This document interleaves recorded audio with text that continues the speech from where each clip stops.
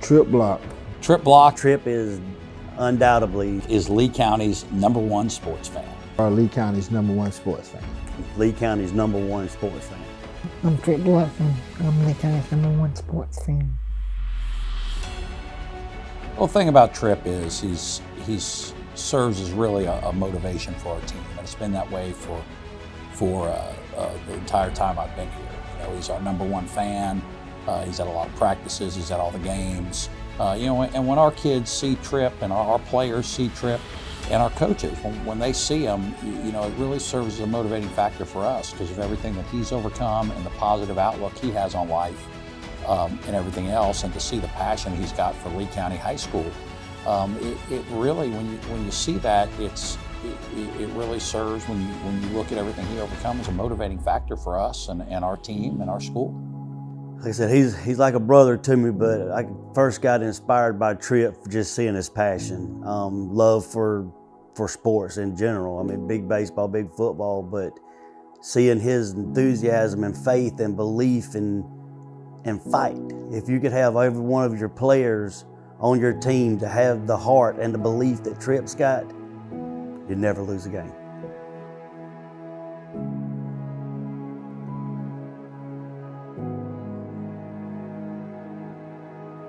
Psalms 139, 13-14. For you formed my inward parts, you knitted me together in my mother's womb. I pray to you, for I am fearfully and wonderfully made.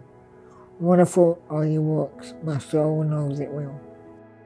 I was born 29 years ago with a disability called spina bifida. It is a nerve damage to the spinal cord during first early weeks of pregnancy. We knew when I was about 20 weeks pregnant. They had told us that Trip's head measured smaller than his body, and so we had another ultrasound at 30 weeks, and they found fluid on his brain. I was born here at Phoebe Putney, then transported to Atlanta Scottish White Hospital. We actually were not aware of spina bifida at all until he was born. My heart sunk a little bit initially, when we first found out and saw it, but I didn't know exactly what it was to be concerned. I don't know how concerned to be. I spent the first 3 weeks of my life in ICU. I was finally sent home with oxygen and lots of monitors. And then when he was 7 months old, we found out that he had Arnold-Chiari malformation, which affects the total nervous system, swallowing, everything. To correct it, they would need to perform surgery on my neck to relieve the pressure on my own brainstem. At 9 months old, he had a tube inserted for feeding, and he still, today at 29, still has a feeding tube. Doctors told my parents that my life expectancy would be around 16 years old. We knew when he was born and he had the spina bifida that we were going to be up against some challenges. The reality of it set in, and we were just able to adjust to the way of life that was going to be for us. As far as difficulties, you learn to adjust when there's a disability. You do a lot of research, you figure out a lot on your own. We still have issues. There's still things that happen, that we have to overcome. But we do it and make the best of it. He was 5 or 6 when I finally realized we have to have, he's got to be able to get around. He can't be pushed around in a stroller forever. Again, the day the wheelchair came was a very devastating day for me too. Being his mother, we were big Braves fans at the times and loved football and just Braves were very good back then and when he was born, and he just kind of grew up with us, enjoying it with us. When Trip was born, and I said earlier he was headed to Scottish Rite, into the NICU unit there. They had a radio at the top of his little section that he was in, and the Braves were playing nonstop. The nurses were Braves fanatics. I really believe that's where his love for the game came from, was hearing those noises along with all the other beeping, was to hear. And I can't even remember the announcer of the Braves at the time, but we would go in and that was what you would hear, would be the Atlanta Braves game. What made you want to get into baseball? Just the love and passion for it, and being around it for all those years before. Just wanted to play with my friends. But at school, kids always got flyers for football, baseball, rec department stuff. And he would come home and he'd, I would take it out of his little folder and I'd ball it up because I didn't think he'd ever, And he always just kept saying, I want to play baseball. I just want to play baseball. So our neighbor across the street, their son was about a year older than Tripp. And he came over the day and said he'd signed up for baseball. And Tripp wanted to know why he couldn't sign up. I thought that I was protecting him so he wouldn't be bullied, or actually I was afraid of being told, no, your son can't play, When he wanted to play baseball, I was probably more worried. It was probably my pride more than his, worried about me, being embarrassed. So Caleb's mom, Stacy, and I made a phone call to a friend of mine from Camilla, and he's like, it's no problem at all. We'll get him on the team. They called us on Sunday night and said, be at practice at 6, and I didn't even go to practice because I didn't know how he would be treated. And he got out there and he played and he gave his heart and he enjoyed it, and that's all you can ask for in any kid. I mean, they included him just like he was,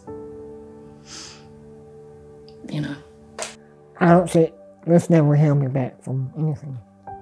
And to this day, it don't. I'm a fighter. Just because I'm in the wrestling doesn't mean I can't play sports. I couldn't play ball in high school because of the rules. And Deanna, Julian, came to me and asked me if I wanted to try doing something for me, for myself. I was like, yeah, let's try it. And after that, I fell in love with it. When I first met Tripp, I was an assistant coach with our track team here at the high school. And he came to participate in track through shot put and did the 400-meter race. Some of my favorite moments of being on the track team is going to state 2 times and getting the top 4 finish. Man, it's just his whole spirit and his determination just to overcome that was just infectious to everybody. So you get an opportunity, you see a kid, you might think that because of his disability, it would weigh him down or discourage him. Not with Tripp. Tripp was the complete opposite. It was because of my disability, I can do. I've heard Tripp block, biggest fan and stuff. Well, I got to meet the biggest fan. So I went over there and kind of introduced myself, and we started hanging out and doing stuff on outside from the school and stuff, and I just fell in love with it. Tripp is normally a calm in a storm for me. He and we have a really good relationship just outside of athletics. So, sometimes he senses when I'm going through things. I might get a text, hey brother, what's going on? Or he might call me in random times in the middle of the night and we just talk about whatever. So he's very, I don't know, man. I just love the guy, It's hard to really put in words what Tripp means to me. It means a whole lot. I really appreciate him, and I really appreciate his purpose in my life. He barely misses anything. As long as he's got a ride, he's going to be at, no matter if it's baseball, football, cheerleading, volleyball, Tripp's coming. He's plugged into everything. And he truly is a guy that bleeds Lee County red and black. We were in Coffee County, I look up, he's in the locker room with us. So if it's anything involving Lee County athletics, Tripp Block is definitely a fan of it. He'll call me and ask me, you know, if I'm driving to the game, and sometimes I wouldn't even be driving. I'm like, yeah, I'll drive. And so, you know, I ask Coach if I can drive and load him up, and we ride, man. It's just, he wants to be there. 2017, state championship. After winning, it was like he came to me and I picked up his wheelchair and I was just holding him, and he gave me like the biggest hug ever. And it was just like in that moment, everything that we had gone through as coaches and as fans, and it just seems to go away. And so when he came up, you know, out of everybody in the stadium, he came up to me, and when I picked him up and he hugged me, that was just like a genuine moment, like I'll never forget. Magwood gonna take it, calling his own number, left side. He's got plenty of running room over there. Magwood, first down and more. Magwood streaking down the far sideline. He dives for the pylon, and he'll get there on a 36-yard touchdown run. A couple years ago, I started doing push-ups in the end zone after every score. During big games, many a times he's come out and said, okay, I'm doing push-ups today. Yeah, he started feeling himself a little bit. So he was working out, and so as the football team would score, Tripp would go and he would do push-ups. So it just kind of caught on because he started doing them, and the cheerleaders started doing them, and you see fans and everybody, you know, trying to do the push-ups as well. So that was always kind of like a good thing to just for him, because he's always wanted to feel like he was connected to whatever was going on. And so that was his contribution to the game. You score, I do the push-ups. And just to see the fans turn from their attention to the football game to Tripp just lets you know, hey, you know, that matters. Tripp has, when he couldn't go into the dugout with the baseball team, we had some parents that got together, and I didn't even know it. They did it without us knowing, and built him a box. It's a wheelchair ramp that goes up. It sits right beside the dugout at the baseball field, and it is reserved for Tripp. He'll have some friends sit up there with him, but that was the closest he could get into the dugout. But he would get up there, and at our backstop, there's a high brick wall. And it's hard for Tripp to see, and people would, you know, try to move him so he could see, but he had to do his neck like this just to really see what was going on. And several of the parents and the coaches were just talking one night, and really just picking on Tripp about you can't see and stuff, you can have to pay better admission. And they was like, well, let's build him a platform. Let's get him where we got a place for Tripp where he can come up and see. And that's where it all came from, and then everybody just come in one day and build it. Well, he likes, like you said, he likes to go hunting. He likes fishing. We go to the beach. You know, he has his track chair and he takes it hunting with us, and he can get out and totally independent and go wherever he wants to go. When we first got that chair, was the first time he was able to go down to the beach, and just loved that. And you know, there's just a whole nother world that he is open to now. When you see someone that's overcome what he's overcome, to be as positive as he is every day, it motivates you, it motivates me, it motivates our team. You know, when you see a guy like that and what he does, it humbles you, and it serves as a beacon of really courageousness for our team to follow.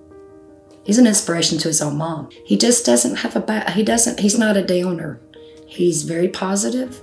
If something bad happens, he's going to find something positive in it. You know, if I have doubts and he's like, really? You know, Facebook,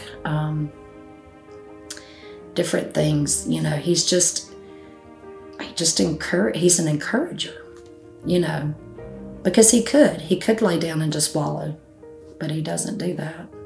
And so when you look at Tripp, you know, you look at his disability, and it would be discouraging for some, you know, and a lot of people, the doubt will creep in your mind that I can't do, but you look at Tripp and he tries to get himself up, try to do the walker, try to do the push-ups, try to, you know, maintain a job, still want to be plugged in socially with everything that's going on with athletics, still want to be involved, man. It's just, if he can do it, why can't I?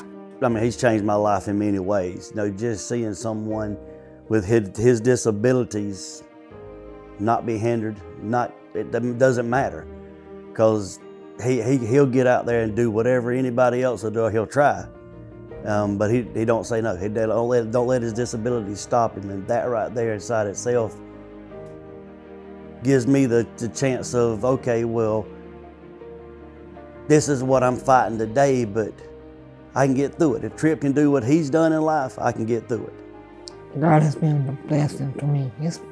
He's helped me through a lot to get where I'm at today. 7 months away from my turning 30. And doctors told my mom and dad I wasn't there past 16. Here I am, fixing to turn 30. I don't take life for granted. I don't see this as a disability. I see this as, I don't pity myself. I go around with a smile on my face. And I don't get sick. I don't get down with myself.